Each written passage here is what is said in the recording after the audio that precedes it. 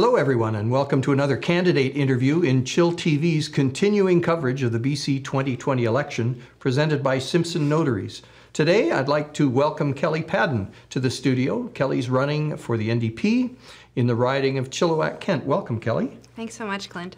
I wanted to give you a chance to maybe talk to the people watching and tell us a little bit about yourself. You're relatively new to politics and perhaps a new face to Chilliwack voters, and I'd like to give you a chance to let people know who you are and why you took on this madness of running for provincial government. I really appreciate that. Thanks so much. I have heard from people that, they don't know my name, they don't recognize my face, and so I really appreciate the opportunity to speak here with you and directly to people, just to explain a little bit about where I'm coming from for Chilliwack-Kent. So as Clint said, my name's Kelli, and I am very proud to be the candidate for the BC NDP for Chilliwack-Kent. I've spent my career working both with my hands as well as with policy and government relations for people who are marginalized, for people who are potentially underserved and who need support and advocacy and really a way to have their voices amplified. So although there may be a lot of people who don't initially recognize me, who don't know my name, who haven't seen my picture in the paper, the families and the individuals that I've had the honor of working with and for, and the communities that I've served, they definitely know the work I've done. So I've spent my career supporting victims of crime, people with disabilities, people who are struggling with mental health issues. I've also worked with youth, developing employment, working with local employers to become more inclusive employers, and I'm really proud of the impact that I've had locally and provincially. And I've also had the opportunity to work cross-ministry to improve policies and agreements that benefit people's everyday lives and support inclusion and access to community. Thanks very much. It's an interesting story, and I know that people will know that you and I share an interest in working with marginalized populations. What do you think's needed in Chilliwack right now? We've just gone through like a global pandemic. We're coming out the other side. We're not there yet. We're certainly seeing numbers that make us kind of uncomfortable, but I think we will get through this. We see different plans for that different parties are putting forward in terms of economic recovery. But what are you bringing to the table with respect to the riding of Chilliwack-Kent? What do you want to see in Chilliwack that the NDP can deliver? Absolutely. So I am a public servant, but I'm also a parent. I have two amazing teenagers who live in Chilliwack-Kent who've spent their lives here, and we've chosen to make our home here. I think that one of the things that Chilliwack-Kent really needs, especially during the pandemic, but moving forward and in general as well, is representation that is truly inclusive, that hears the voices of everyone that we're charged to serve, and really brings those voices and those priorities to Victoria. I feel that the BC NDP have put forward an incredible plan to help people move forward in British Columbia, to help with economic recovery by investing in people, in small businesses, and small and medium-sized businesses, and making sure families have what they need. As a parent, part of what encouraged me to accept the BC NDP nomination was just understanding that all of the work and all of the decisions happening over the next 4 years have a direct impact not only on the opportunities and options for our community, but our individual families as well. I think that Chilliwack-Kent needs a strong voice at the decision-making table, and I think that if elected, as part of John Horgan's government, I will be at the decision-making table representing Chilliwack-Kent and what our priorities and needs are moving forward. Thanks, Kelli. You mentioned marginalized populations, and certainly in the city of Chilliwack and many other communities in British Columbia, we have growing numbers of people that are living on the streets in our communities. Many of those people are challenged by living with a mental illness. Many are living with addictions. What's the NDP's plan to move forward in this area? We've heard from the Liberal representative who says we need to put all our efforts into abstinence and treatment for folks who are suffering with addictions. What's the NDP's plan? How is it different from what they're saying? There are some really substantial differences between what the BC Liberals and what the BC NDP are putting forward right now, and just makes me so proud to be part of John Horgan's team.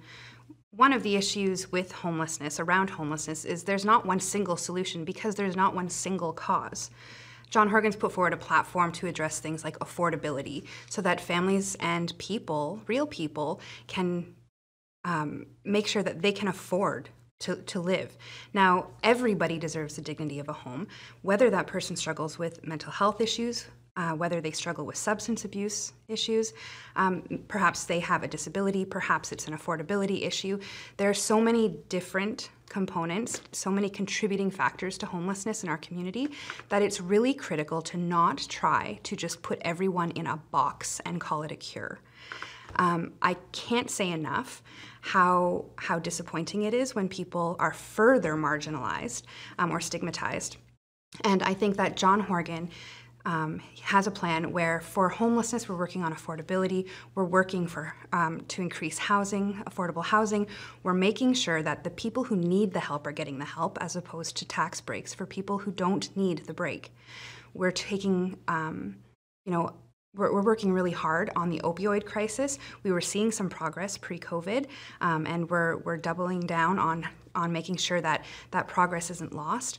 Any life lost is too much, but we understand that we need to take an intersectional approach to the health issue of substance use. Not criminalize it, but address it through prevention, protecting our kids, education. Yes, there's definitely treatment. Harm reduction is a big part of that as well. And then making sure that recovery is supported. And for those who struggle with mental illness, this is a significant issue across BC, but definitely in Chilliwack-Kent. We need to have more services. We need to have social workers and mental health workers who are supporting our police so the police can focus on working on crime while we can support people with their needs, with their medical needs. This is a health issue just as much as it's anything else. And I can't stress enough how proud I am that John Horgan's plan recognizes this. I'm aware that the City of Chilliwack has been pushing very hard for what they call ACT teams in the community, which are ways to deliver mental health supports on the ground in communities. And they've been unsuccessful for at least 3 years in getting any kind of notice where I see there's announcements that have come that other communities are going to get those kind of resources. How is Kelli Paddon going to make the difference in getting the attention of government and making sure that Chilliwack gets its share of those services? Well, I think right off the bat, I've had the opportunity to work with ACT teams in Abbotsford while I was supporting families and individuals across the Fraser Valley. And it was an incredible experience. These teams are highly effective.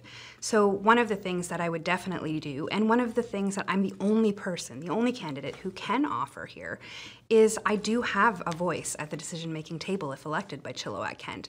I would bring this, as well as many other concerns that we have, many other very specific needs that we have here in Chilliwack-Kent, to make sure that these needs are very clearly voiced, that I'm advocating strongly for them, and that I'm fighting where I need to fight.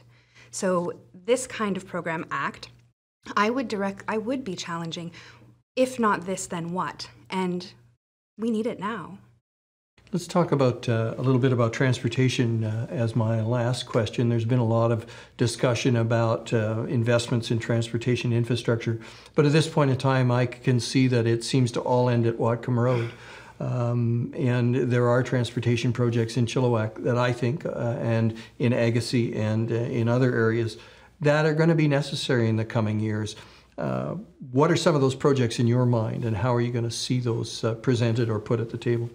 Absolutely. So I do think that the modernizing and widening of Highway 1 that the BC NDP has put forward, as well as the BC Liberals, is critical. It will definitely have a very positive impact for us in Chilliwack-Kent. That being said, I believe one of my colleagues said, the Fraser Valley doesn't end in Abbotsford. So I understand that people here in Chilliwack-Kent have ideas and are advocating strongly when I speak with people for things like light rail. There was a conversation at some point about maybe we should be advocating for SkyTrain. I'm not 100% sure about how people in Chilliwack-Kent feel about that at the moment and how that would affect our climate plan in our beautiful local environment. But I do know that light rail is a hot topic, and it is definitely something that I would be bringing up at that decision-making table as part of John Horgan's government.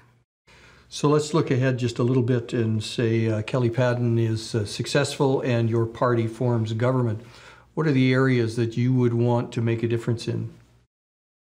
Here in Chilliwack-Kent, I think that the areas that absolutely need a voice right away are just an inclusive approach, a non-marginalizing approach to homelessness, our housing plan here.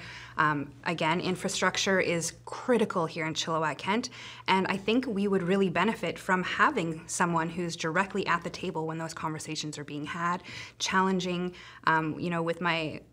potentially with my colleagues in Victoria, where Chilliwack-Kent needs these things, and this is part of moving everyone forward. This is part of moving British Columbians forward, because we are a beautiful and impactful area. I do understand that I have some things to learn. I need to learn which priorities people would want first. But I am aware that between addictions, between homelessness, I know there are concerns around health, education, definitely infrastructure and transportation. I'm hearing things about water supply. These are all critical issues that need to be brought forward, and they need to be brought forward in a place that will be heard. And so I think this is a fantastic opportunity for Chilliwack-Kent to have someone directly on the team that's making these decisions, and that is me. Thank you so much for that, Kelli, and thanks for joining us today. Thanks so much for having me. Thanks to everybody that's watching. We're going to be providing more interviews through the election season, so stay tuned to chillTV. Be sure to mark your calendars for chillTV's October 24th BC 2020 election night coverage, presented by Simpson Notaries, starting at 7:30, about 30 minutes before the polls closed. And at that time, I'm going to be joined by Bud Mercer, who's a local City of Chilliwack councillor, and Don Lane, of course, who's a fixture on chillTV, and a number of guests that we'll be announcing this week. So please stay tuned.